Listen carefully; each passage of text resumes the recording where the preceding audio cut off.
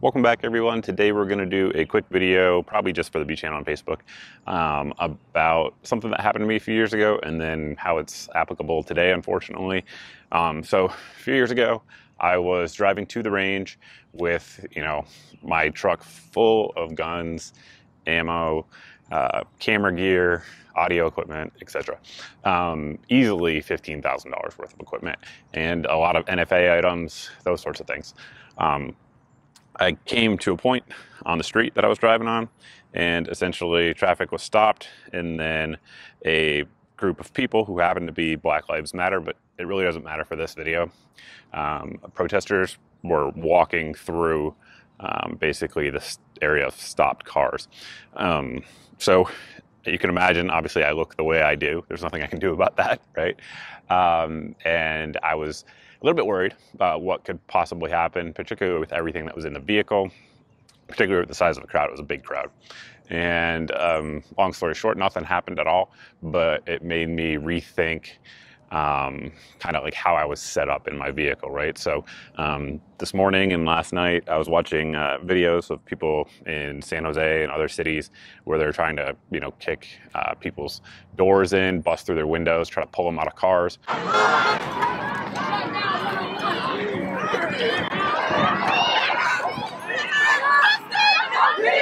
Those sorts of things, and that is what I was afraid of. And truly, this isn't a racial issue. It's not a white versus black. I mean, if you're a black guy and happen to come upon a KKK protest or something, everything here applies, right?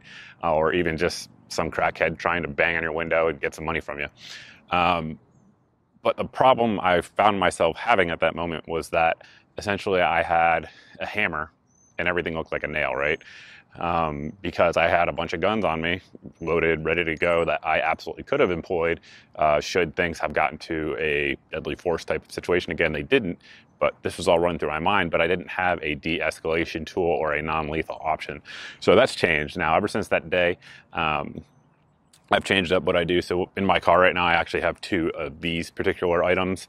There are a myriad of different types of OC or pepper spray out there.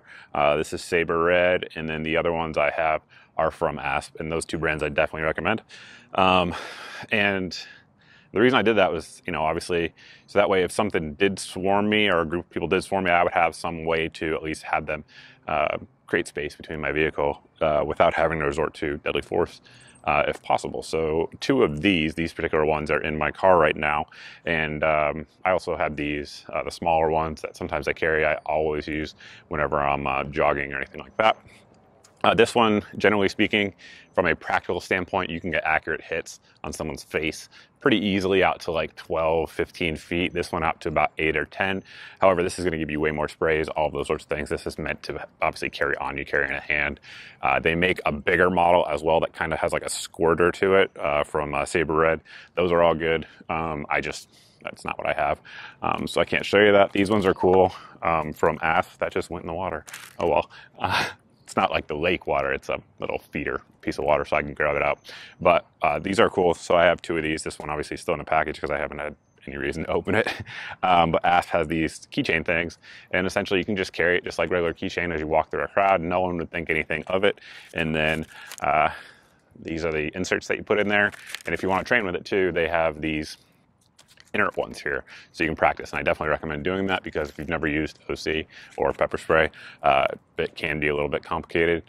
Both of these designs, though, the reason I like these two, well, for two reasons. Number one, they're very proven products and they're very easy. So on this one, literally all you do is just move this one over, press down, and you're hot. The same is essentially true here on the Asp. It's a little bit different, but it's very similar concept in terms of very easy to do under stress, those sorts of things. Of course, you could use things like foghorns, other means to try to get people off your vehicle, but it's just something to think about. And obviously these you can use, again, when walking through a crowd as well. It just gives you another option, so that way you don't have to go to guns if you don't want to. If you don't have to, rather, it's probably a better choice of words. I'll probably do a video, have my wife, use these products on me, and you guys will get some entertainment out of it. But I just want to share that story because it seems unfortunately relevant right now. So that's it, guys. Thanks for watching. Thanks.